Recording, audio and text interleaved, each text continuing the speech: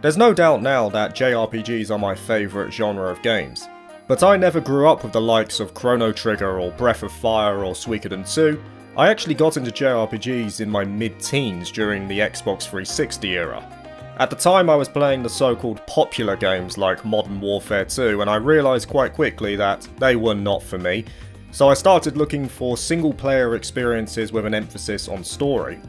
And after perusing GameSpot, yes, I used GameSpot for my game recommendations back then, I finally found my first purchase. And the first JRPG I bought was this one, Eternal Sonata. Developed by Tri-Crescendo, Eternal Sonata was the perfect start for me in the world of JRPGs. Even now, I consider it to be one of the most charming games I have ever played. Eternal Sonata itself explores the bridge between reality and fantasy. Most of it takes place in the subconscious dream world of Frédéric Chopin, a Polish pianist who died in 1849, and it's him basically living out his final moments within this world. And it's clear that the inspiration for this world is drawn directly from him. If I had to imagine a land created by a pianist, this is a pretty good visualization of it. Colourful, vibrant character names inspired by music itself like allegretto, jazz, viola, and even chapters that are representations of Chopin's more well-known pieces. Oh yeah, and the OST is amazing as well. But it really gets the player to question the realities of a dream world. What happens upon the creator's awakening, or will the world cease to exist if the source of the dream passes on? And that in of itself is represented excellently by the main protagonist in Polka, who is a rebirth of Chopin's youngest sister who died at the age of 14 in 1827, the same age as Polka herself. It's kind of the method by which Chopin keeps his youngest sister alive, at least in his subconscious mind, and she herself becomes the centre of those key plot developments. I just loved everything about it. I probably am looking at Eternal Sonata through rose-tinted goggles because it was my first proper JRPG experience, but I have no doubt it's a game I could pick up again years later and still enjoy massively. After that I quickly found my second game, which at that time had just released, and again through GameSpot as a recommendation. Unfortunately, it was also the game that I had the least amount of fun on, and it was Final Fantasy XIII. Yeah, I'm not gonna lie, I really struggled with Final Fantasy XIII when I first played it. I got to around the 20-hour mark where you go to Hope's home and fight a gunship, I believe, and after wiping I just put the game down. It was only about 2 years ago that I resolved to try it one more time, and I did see it through to completion on that occasion, but the deficiencies still stood out. Most notably, I don't care how many people try to convince me that it's deep tactically because I couldn't stand the combat in this game. I'm only going off my own experiences here, but the tactic was pretty much always the same. Buff yourself up, debuff the enemy, switch between Commander and Ravager paradigms and profit. And that thought is never gonna change. I gave it 2 tries for an added perspective. It was exactly the same as I felt the first time around.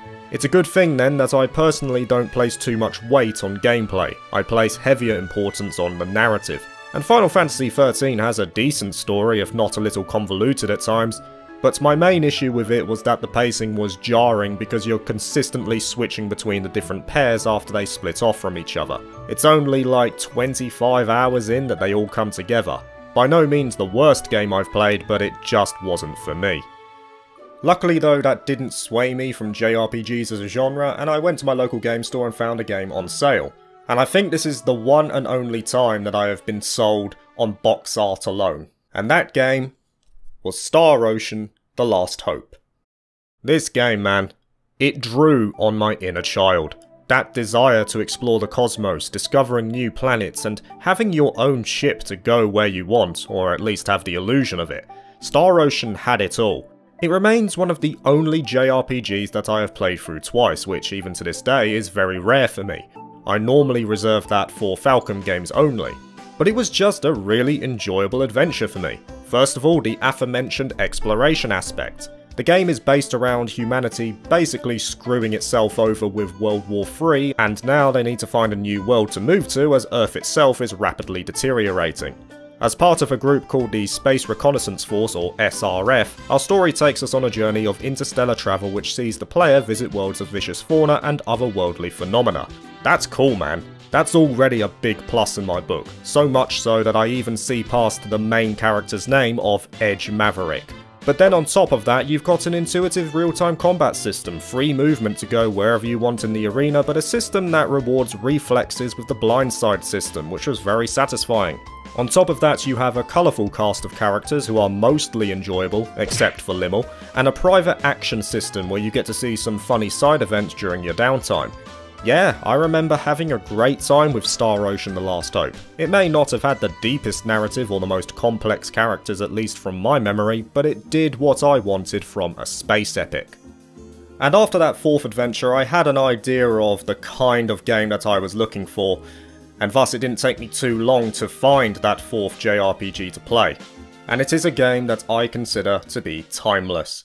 It is Lost Odyssey, developed by Mistwalker. Lost Odyssey was an excellent experience through and through, a real epic and grand narrative spanning multiple kingdoms and based around a very compelling and deep theme, which, to be honest, is no surprise considering it came from the likes of Hironobu Sakaguchi. The story is mostly focused around the likes of Kaim, who is our main protagonist and part of a group of immortals who also has lost his memories. And with that curse, so to speak, you get to see the consequences of what it means to be immortal as he slowly regains those memories. There's a bunch of heartfelt scenes in this journey, real emotion that underlies this war between kingdoms in the midst of a magic industrial revolution. And what that results in is some of the best character development I have ever seen in a game. Jansen, for example, or Jansen if we're going Icelandic, in the course of that first disc, and yes, there are 4 discs for Lost Odyssey, was possibly the most annoying character I had seen up to that point, but he actually became one of my favourites by the end. He still maintained that idiocy which underpinned his persona, but they somehow managed to make it endearing. And that's the thing, despite its scale, Lost Odyssey felt like a character-driven narrative done right. The pacing and the moments given to each individual were just enough to not take away from the story, while also allowing us to grow to care for the main cast. Add on to that a homage to the turn-based systems of old with just a little bit of real-time input added with the aim ring system, an excellent OST, and an emphasis on battle formation, and you have what is, in my mind even now, one of the most underrated JRPGs of all time. And finally, we end with a game that started my journey, or my Falcom journey more specifically, and it was Ys Origin. My first Falcom game came to me on a whim. My first year of university was over, I had some spare cash before I went home, so I looked on Steam for something to purchase. It didn't take me long to find a title that caught my eye. It was Ys Origin. And I was caught hook, line and sinker by that trailer. The music alone was enough to draw me in. And then I play the game. Graphics may not be top tier, but they have an odd charm to them. The controls are tight and inputs are responsive, just as I would want from an action RPG. Sprite art is expressive, the story, while simple, takes on multiple viewpoints and is delivered well, and of course, it's hard as hell. Rewardingly challenging, it pumps that adrenaline, especially during those boss battles. This was the perfect introduction to the Ys series, and it was the game that arguably was the source for this channel even starting. Origin may not look like anything special, but the Ys series in general is just something that you need to experience in order to fully appreciate it. Every game has a certain element of magic that just isn't replicated anywhere else, an identity that sets it apart from the crowd. Once you're hooked in, you can't really escape, and Falcom are experts at that particular facet. They've done it with the Trails series as well. All it takes is one game, and Ys Origin was that one game for me. I have nothing bad to say about it, and I've said many times that I owe Ys Origin a massive debt for introducing me to Neon Falcom. So much so that I even celebrated that with dedicating one of my first figure purchases to this game. And there it is guys, the first 5 JRPGs that I ever played, and though I've played many more since, I think it's important not to forget your roots. It's cool to reminisce about this kind of stuff when life was supposedly more simple, and I think that's just important in general, never to forget your humble beginnings.